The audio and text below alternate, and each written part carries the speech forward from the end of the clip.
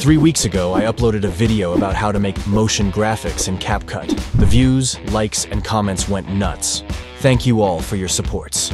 And I've created a new commercial video for Coca Cola.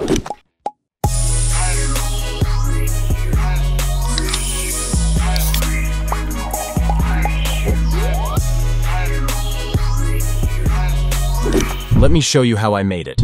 Before we go on, please subscribe and like the video to support me. This video has 5 steps. Step 1. How to find ideas for our motion. The best way is to analyze your product to understand its shape and style. There are 2 ways I usually use to get the best idea. One of them is Pinterest, a community of creative people sharing their ideas and art with the world. I'm not saying to copy their art. No, just search and see, because art inspires art. Download all photos and videos and put them in a folder. The second way is a tool that completes the first way, Pure Ref program. It's a tool to help you see all your references in one board and organize your mind to get better ideas. Most editors, digital painters, and 3D artists use this tool for their projects. When you've downloaded all your references, look at them carefully and ask some questions about the brand. What's the color of Coca-Cola? We all know Coca-Cola is red, so our background should be red. But I think black and white can be nice too, because I remember movies like Schindler's List or Sin City using this style to make the red color pop up in the shot. So, you can get new ideas from your favorite movies too. Now we've found our 2 colors. We need their logo because the video is about the brand. Then, a photo of their product. They have different shapes of bottles, but we need to find a cold and cool photo to grab the best attention. What else can we add to our video? A bottle cap. And a text about the product, like their slogan, like fresh, cold, or just write their brand names. Step 2. Now with this knowledge, you can download your assets. It's time to open Photoshop to make our footage ready for motion. Import the photo of the Coca-Cola brand. With the color picker, select the red color. And then, with the paint bucket tool, or press G, click on the white area and make it red. Now, export only the red layer. Then, drop your another cap bottle in Photoshop and erase the center of the shot. Use the wand tool to delete the area you want, and then use the eraser to delete the other parts. And export it as PNG. Do the same process for the other image too. Click the link in the description to download this tutorial files to make your own video. Step 3. Open CapCut. Import all your assets into it. A pro editor should always have a clean workspace. The best way is to put your different files in different folders to speed up your editing. Make folders for your sound effects, background, songs, and others. Before we start editing, in Modify, Free Layer, import your background image in the first layer. Set the ratio to real size.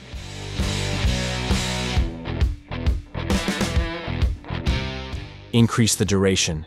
In Text Layer, add a text layer on the second layer. Put it in the middle of the shot. Write Coca-Cola. Choose your font. A bold font is fine.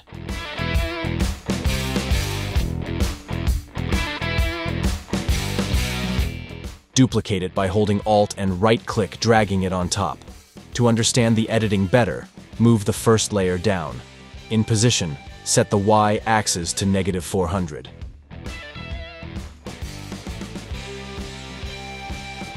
For the third layer, set the Y-axis to 400. Trim them like stairs with a 10-frame distance. 1, 2, 3, 4, 5, 6, 7, 8, 9, 10. Do same process for other layers too.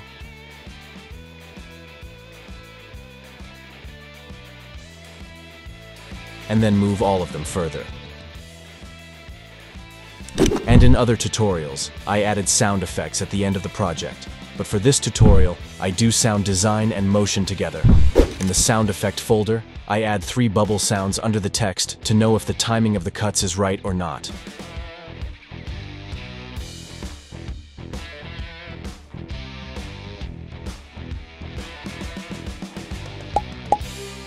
Then it's time to add music. Cut the music at the time when the beat is hit and starts. Put it under the last bubble. It's like when a drummer hits 3 beats to signal the band to get ready to sing. When the music starts, our bottle should come into the shot. Put it at the center of the shot and scale it a little bit.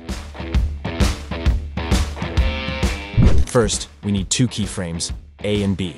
A should be out of the shot, and B should be in its current location.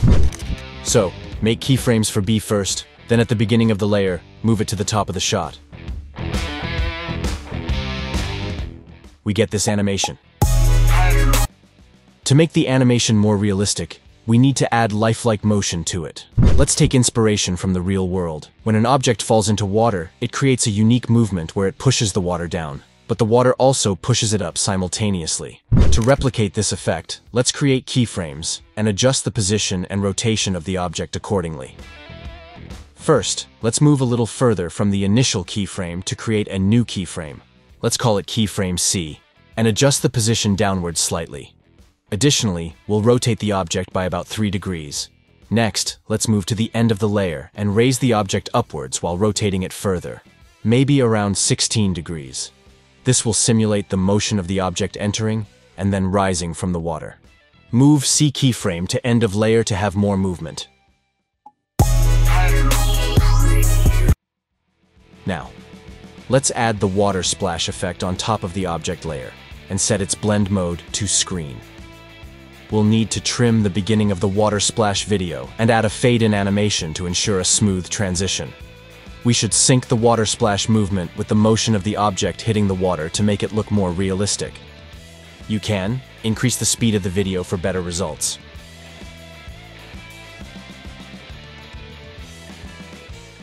Adding keyframes for position, scale, and rotation will help synchronize the movements of the water with the object's motion. Create 2 keyframes at the beginning and end of the layer to match the movement of the bottle shape. This ensures that the animation follows the exact motion of the bottle throughout the entire sequence. Move both of the last keyframes further to slow down the movements and create a smoother animation. We can also duplicate the water layer and move it beneath the object layer to enhance the fluidity of the animation. Then select the bottle layer. In the mask part, choose horizontal to cut the top of the bottle, then invert it. Next, duplicate the layer and invert the mask to reveal the bottle cap. For the end of the movement, create 2 keyframes at the current location, but remember to delete the previous keyframe after make keyframe at the current location. Then, add a second keyframe to move it out of the shot. Add a line graphic animation video under the bottle.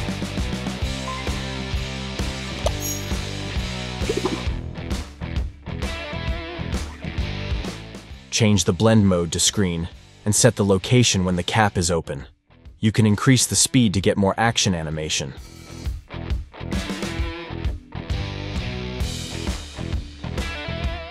For the second animation, we'll duplicate the red background layer and apply a fade-in animation. Then, we'll add a bottle cap in the middle of the shot and make it slightly smaller. Then, create 3 keyframes. One at the current position, another at the beginning of the shot where it moves down out of the shot.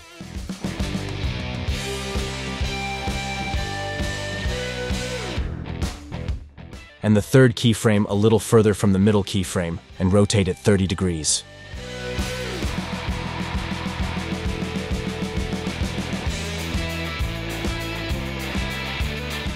Place the second water splash under the cap bottle.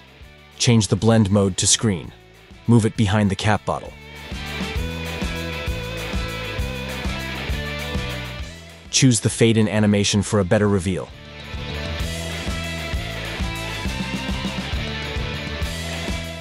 In the graphic folder, I have some line animations. We use them as soda bubbles in the air. Put them on top and under the cap layers. Change the blend mode to screen. Adjust the size and position randomly for a better result. Increase their speed and duplicate them to get more.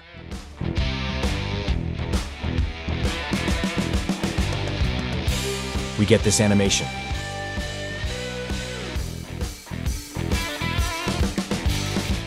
For the third shot, duplicate the red background and place it on top of all layers. Then, add the white cap bottle in the middle of the shot. Only create keyframes for rotation. Don't create keyframes for position and scale. Rotate it from 0 to 360 degrees and scale it to cover the entire size.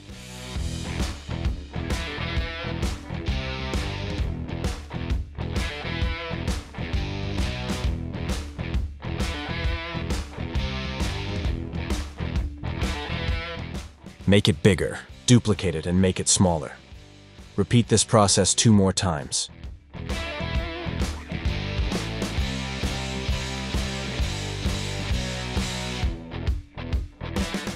At the end of the 4 layers, change 2 of the keyframes to -360 degrees to achieve 2 different rotations. The result is something like this. Next, select the background layer and duplicate it. Go to the mask section and select the circle mask, then adjust the size of the circle. Now add the logo to the timeline. In the adjustment section, curve part, reduce the brightness and red color to make it black. In the filter settings, apply negative filter to the logo brand to make it white. Just like that, easy peasy. You can also add some animation for beginning of layer, like zoom out. Now, let me change the layout to see better detail. This way, you have more control over the details. For smoother transitions, we should make our transition. Can we create transitions in CapCut? Of course, why not? In the effects section, under lens, add a blur effect at the beginning of every shot.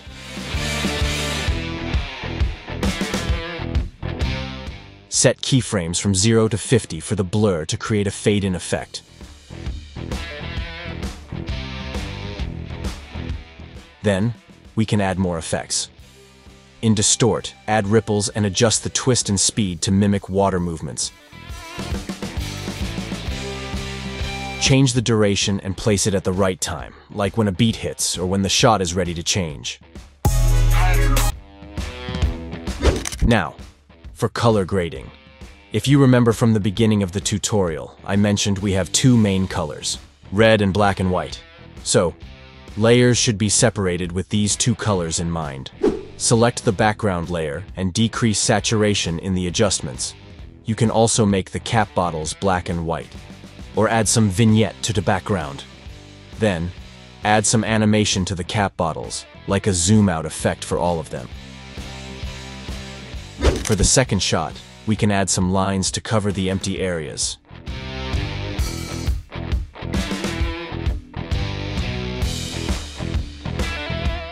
Simply place the line layer under the layers. By using a horizontal mask and making keyframes for position to move the mask from left to right, we can reveal the line.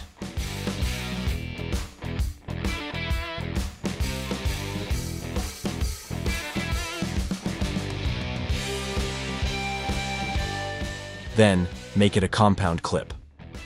Add ripple distribution from effect part to it, adjusting the size, strength, and twist to create wavy movements.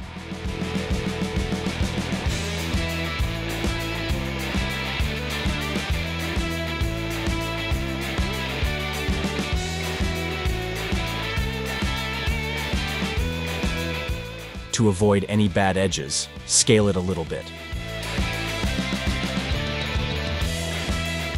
Finally, duplicate it and rotate it 180 degrees to have the same movement for the top area.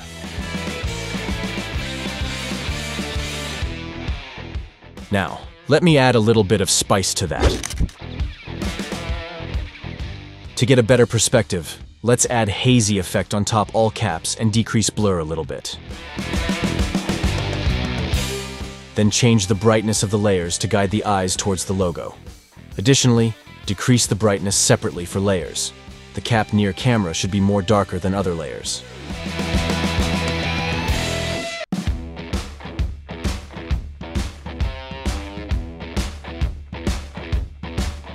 Let's add some smoothness to our animation. Just select the layer with the animation.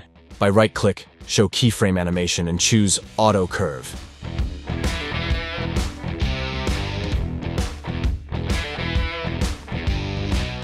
Then, make it a compound clip.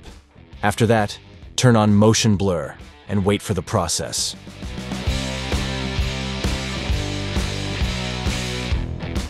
Reduce the blur and blend. Did you see different between them? Repeat the same process for the soda bottle. Sound effect. Finally, for sound design, use bubble and soda sounds underneath the layers, just like this.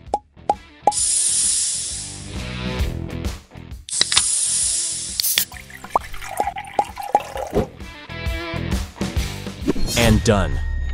Don't forget to like my video, subscribe the channel, and hit bell for new tutorial. And as always, stay creative. Shoo!